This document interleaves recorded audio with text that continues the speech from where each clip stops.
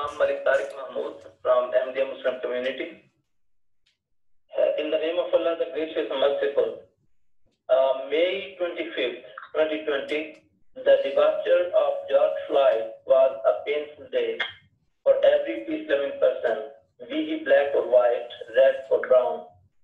This humble servant of the promised Messiah, Hazrat Mirza Ghulam Ahmad of Qadian, India, is here to present what Islam teaches about justice, pluralism, mutual respect, and equality.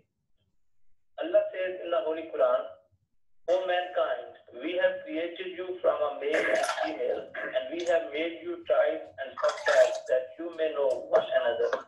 Verily, the most honorable among you in the sight of Allah is He, who is the most righteous among you. Surely Allah is all-knowing, all-aware. Our beloved Prophet Muhammad sallallahu alaihi wasallam says, O people, your Lord is one and your Father is one. All of you are from Adam, and Adam was from the ground. The noblest of you in Allah's sight is the most God-fearing.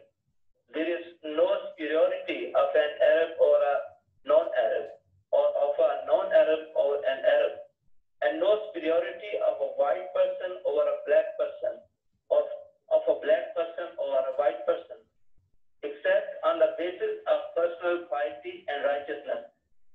At the end, I would like to present an extract of His Holiness Hazrat Mirza Ghulam Ahmad of Qadian, India, founder of the Ahmadiyya Muslim community, who was sent by God as the promised Messiah and Imam Mahdi awaited in different religions.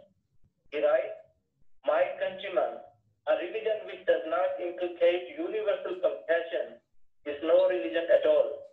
Similarly, a human being without the faculty of compassion is no human at all. In fact, God is the Lord of all people. Let me end with the slogan of MD Muslim community, love for all, hatred for none. May God enable us to stand for supremacy and justice, because innocent lives matter. Thank you very much, Mayor. Thank you very much for calling in. We appreciate that. And was that the only public comment today, Nicole?